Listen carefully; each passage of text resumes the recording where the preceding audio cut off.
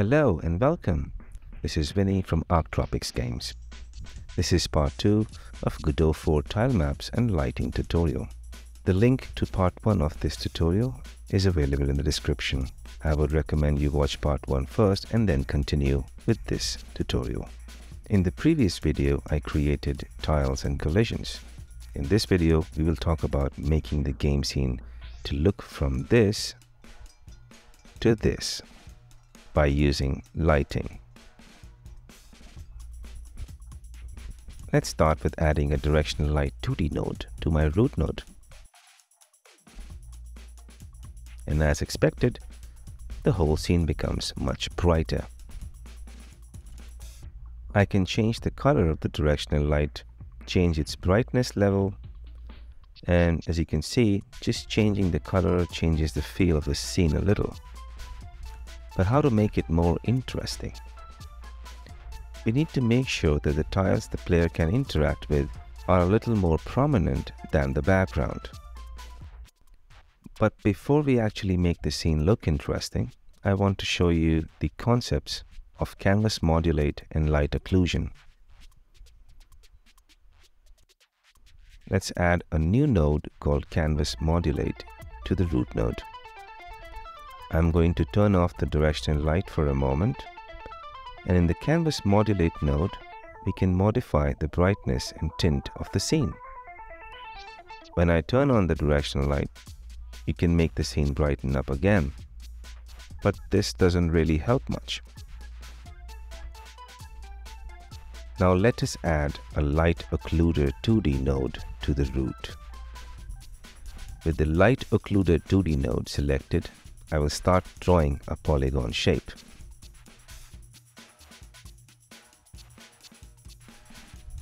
Now I will select the Directional Light 2D node and I will go to the inspector, and under the shadows section, I will turn the shadows on.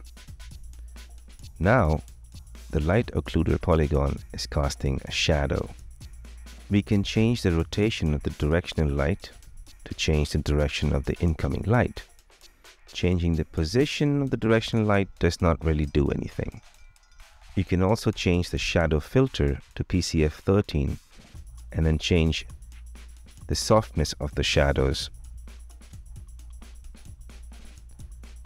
Let us now run the game to see how it looks.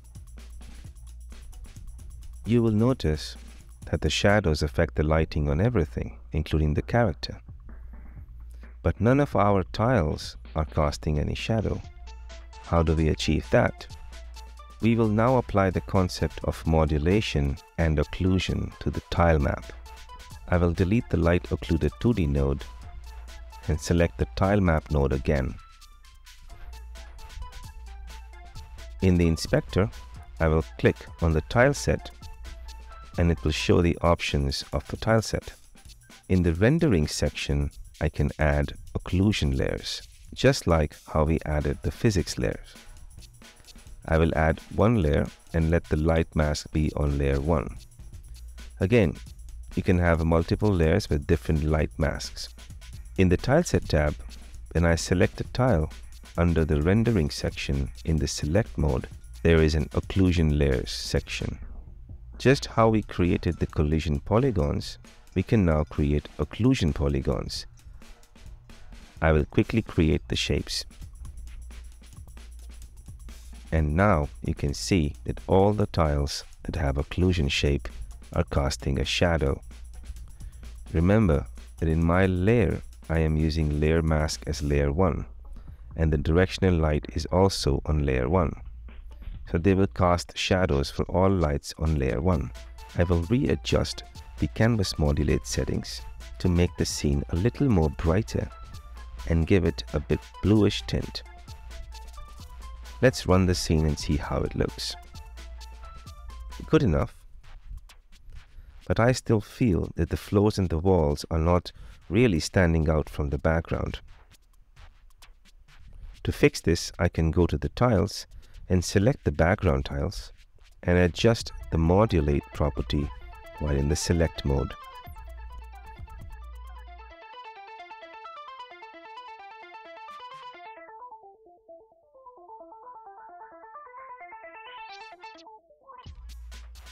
Now the contrast between the foreground and background is much more prominent. You can play around with the lighting color and intensity, modulation, shadow settings, and get the effect you want. I will quickly also show you a few more things. I will add a point light 2D node to the scene and drag my light mask image to the texture section of the node.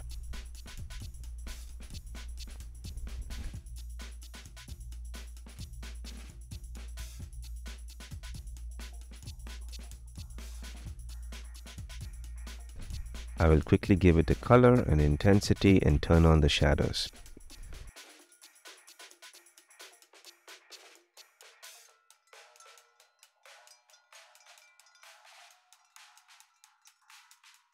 Now when you move the light around, you can see how it creates shadows around the tiles. You can play around with this effect, like a player holding a candle or flashlight. You can also add a light occlusion polygon shape to the player to have the player cast a shadow.